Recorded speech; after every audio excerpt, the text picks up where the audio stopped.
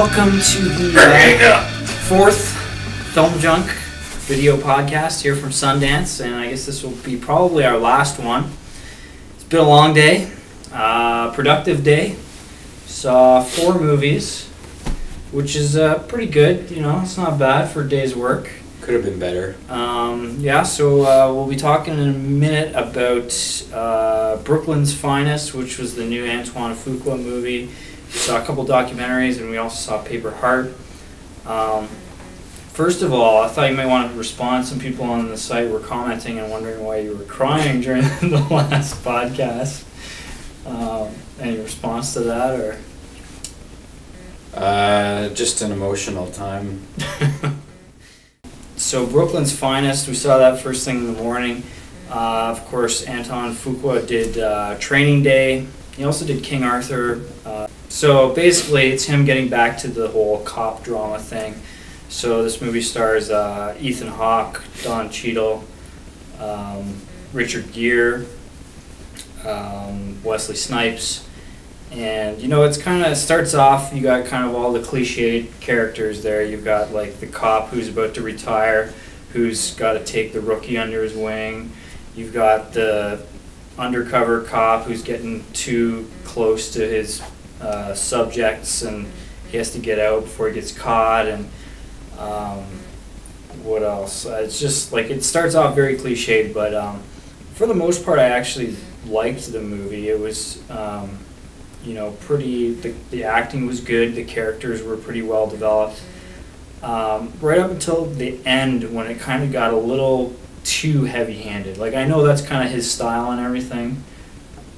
I wasn't a huge fan of Training Day, but... I like Training Day, but this movie I nodded off for them throughout the entire thing, so... So is that a reflection of the movie or a lack of sleep? I think it's a little bit of both. Okay. I mean, it's not like I slept through the whole thing, but it just... I didn't know... I knew it was about cops. I was hoping it would be more like Cops. But it's... Right. I just want to watch a guy, you know, on the beat, in the street, dealing with the day-to-day grind. On the beat, on the street, in the heat. Yeah. Yeah. But I thought the cinematography was awesome.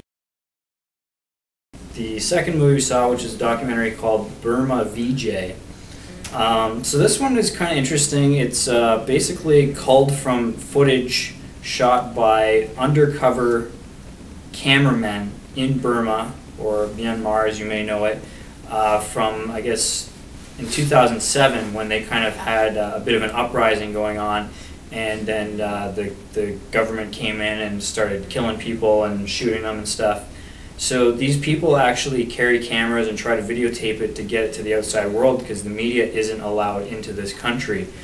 So I thought it was a really gripping documentary, but I also thought it was interesting because just the fact that it's about how to use the media to kind of make the world aware of what's going on in your country.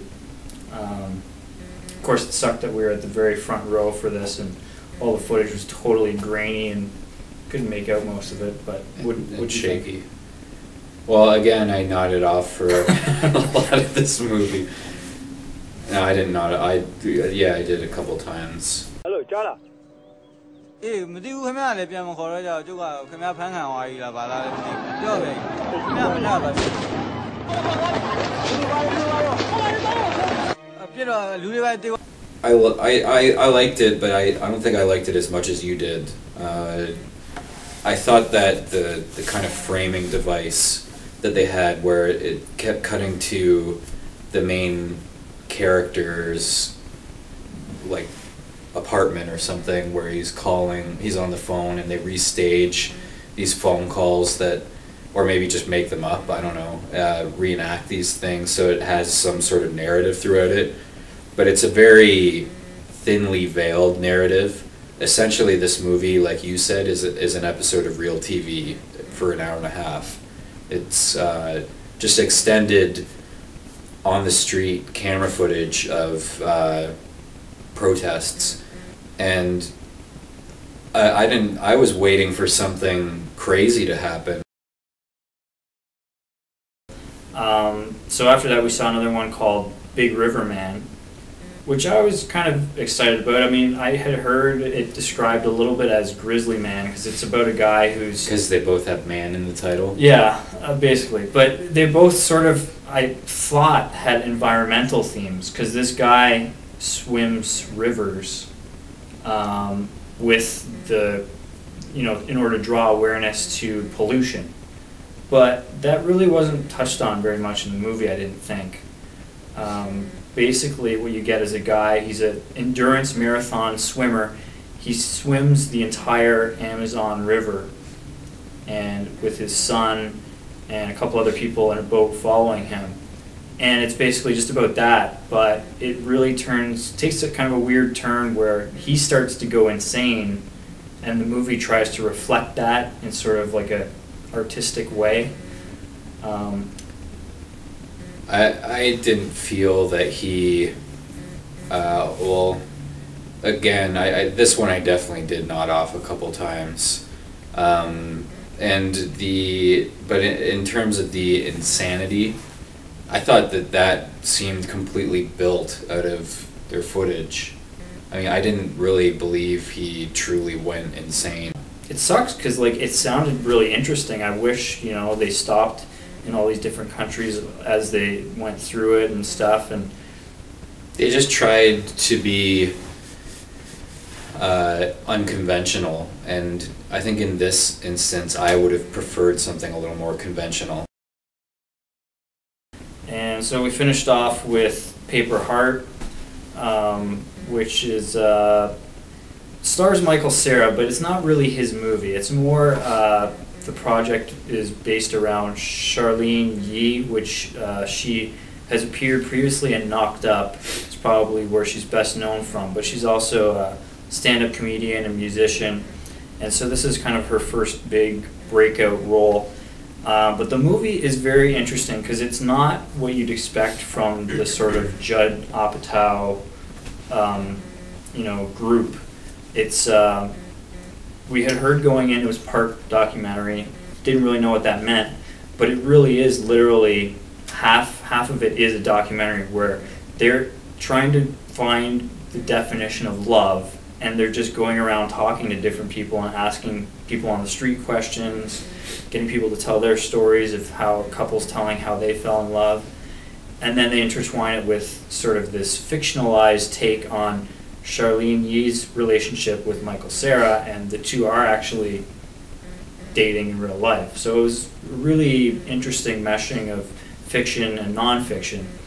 What did you think of Paper Heart? I liked it a lot. And to be clear, that Judd Apatow has nothing to do with this, right? Right.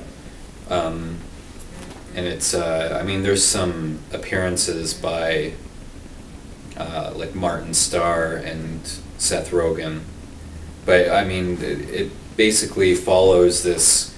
It's kind of like Borat. It's a romantic comedy version of Borat, but intercut throughout that is her continuing to make this documentary and interviewing people about love, and that was the most interesting stuff, I felt. And the stuff with Michael Cera, the scripted stuff, I thought was good too, but if it was just that, this movie wouldn't have been as interesting. And that's pretty much it for us from Sundance. Probably we'll have some written reviews on Film Junk and the documentary blog at some point this week. And yeah. That's it.